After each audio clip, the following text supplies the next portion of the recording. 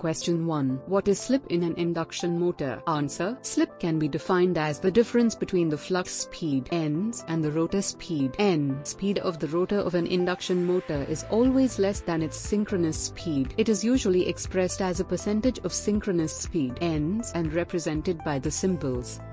Question 2. What are the various kind of cables used for transmission? Answer. Cables which are used for transmitting power can be categorized in three forms. Low tension cables, which can transmit voltage up to 1000 volts. High tension cables can transmit voltage up to 23,000 volts. Super tension cables can transmit voltage 66 kV to 132 kV.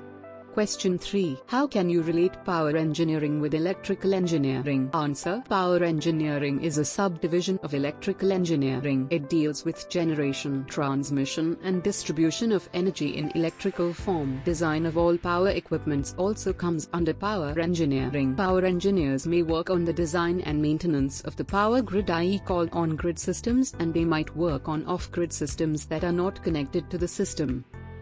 Question 4. Why star-delta starter is preferred with induction motor? Answer. Star-delta starter is preferred with induction motor due to following reasons. Starting current is reduced 3 to 4 times of the direct current, due to which voltage drops and hence it causes less losses. Star-delta starter circuit comes in circuit first during starting of motor, which reduces voltage 3 times. That is why current also reduces up to 3 times and hence less motor burning is caused. In addition, starting torque is increased and it prevents the damage of motor winding.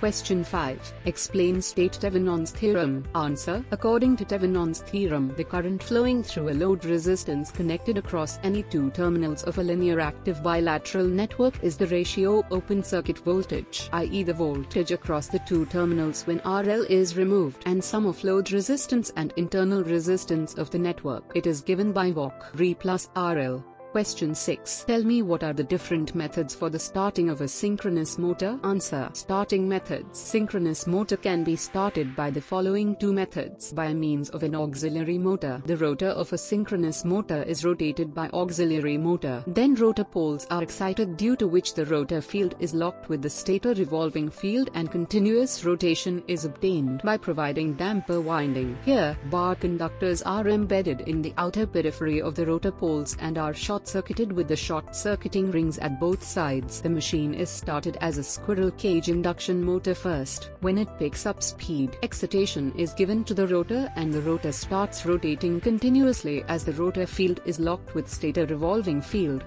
Question 7. Explain state Norton's theorem. Answer. The Norton's theorem explains the fact that there are two terminals and they are as follows. One is terminal active network containing voltage sources. Another is the resistance that is viewed from the output terminals. The output terminals are equivalent to the constant source of current and it allows giving the parallel resistance. The Norton's theorem also explains about the constant current that is equal to the current of the short circuit placed across the terminals. The parallel resistance of the network can be viewed from the open circuit terminals when all the voltage and current sources are removed and replaced by the internal resistance.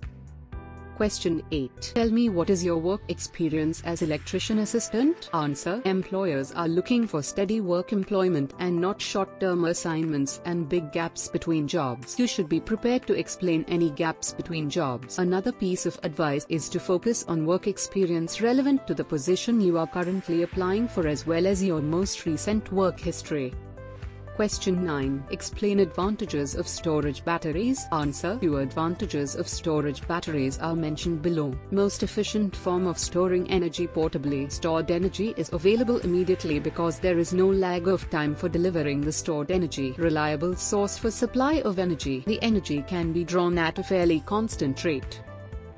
Question 10. How does Zener phenomenon differ from avalanche breakdown? Answer. The phenomenon when the depletion region expands and the potential barrier increases, leading to a very high electric field across the junction, due to which suddenly the reverse current increases under a very high reverse voltage, is called Zener effect. Zener breakdown or avalanche breakdown may occur independently or both of these may occur simultaneously. Diode junctions that break down below 5V are caused by Zener effect. Junctions that experience resistance breakdown above 5V are caused by avalanche effect. The Zener breakdown occurs in heavily doped junctions which produce narrow depletion layers. The avalanche breakdown occurs in lightly doped junctions which produce wide depletion layers.